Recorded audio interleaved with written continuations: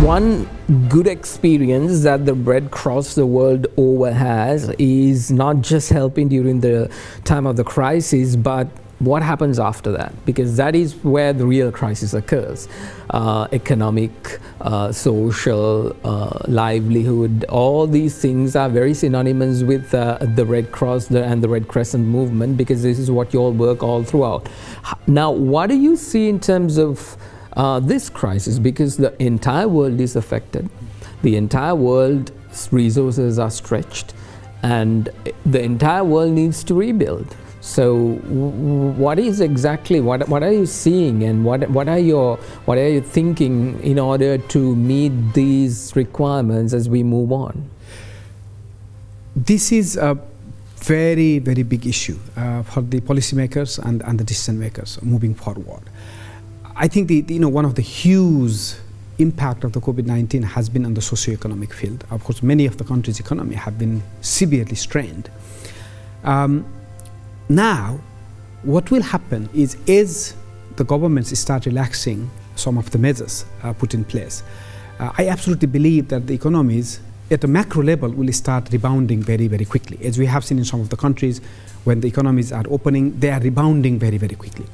So, at a macro level, I think the economic progress would be very rapid. But the big risk there is the most vulnerable gets left behind.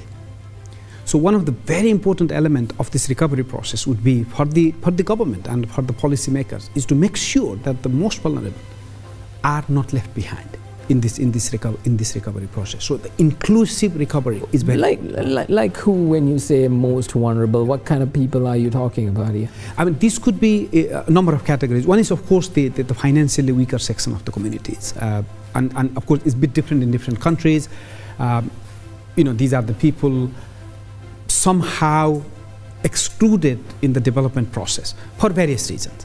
The people living in informal settlements, for example, people living in slums, migrants populations, or the refugee populations, or in some countries purely the social exclusion, let me put it this way.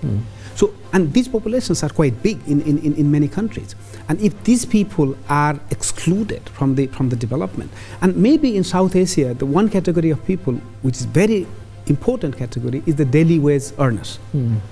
And because COVID has completely disrupted their way of living, so special attention needs to be paid for a decent recovery of the country. You cannot leave a huge section of the society behind.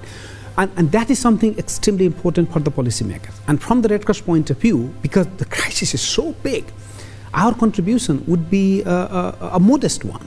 And we will be focusing on the most vulnerable of the most vulnerable, really to fill those gaps.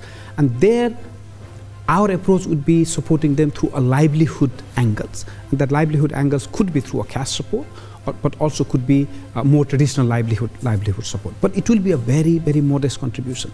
So the leadership will have to come from the governments, and the big private sector would be, and then of course the international development institutions will have to play a very, very big role. That's on the economic side.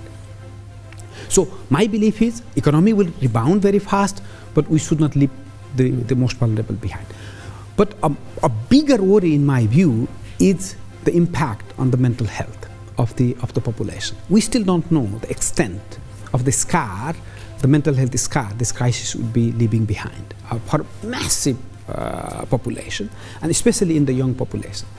Its impact on education is another one. We still don't fully know what is its impact. And that's where I think the experts and the policymaker will have to pay a very, very special attention, and ramping up the mental health support will be very important. And from Red Cross point of view, we are beefing up our mental health capacity. As you know, we have the mental health reference center in Copenhagen in Denmark, and we are ramping up its capacity because we realize that the more and more countries will be seeking for help on that aspect. And finally, we also have to look at the institutional impact COVID-19 is having. Many NGOs have closed down during this time. Many small businesses have closed down during this time. Many the institutions have been severely impacted. Now, how do we help these institutions recover would be another big element.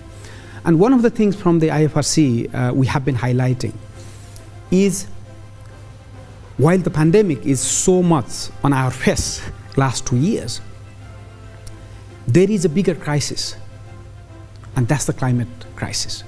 And Sri Lanka is one of the countries with the highest risk. I think it's within the top 10 countries of the high risk of the climate.